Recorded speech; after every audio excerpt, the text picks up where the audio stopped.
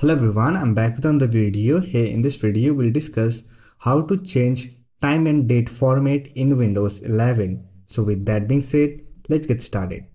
To change the time and date format, simply open Settings application.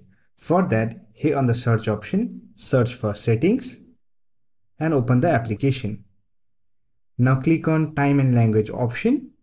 Here select Language and Region, and from the Region section, simply select Regional Format option, and here you will find your current time and date format. So if you want to change it, you can simply click on Change Format, and here you will find all the options to change your date and time format. From here you can change your calendar format, first day of your week. So if you want to make it Monday, then you can simply select Monday.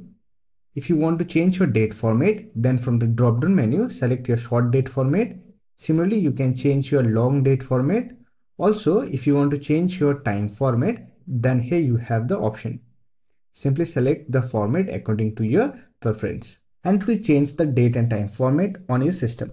So that's for this video. Hope this video was helpful to you. If you found this video helpful, don't forget to hit that like button and subscribe to the channel for more videos like this. Bye for now. See you next video.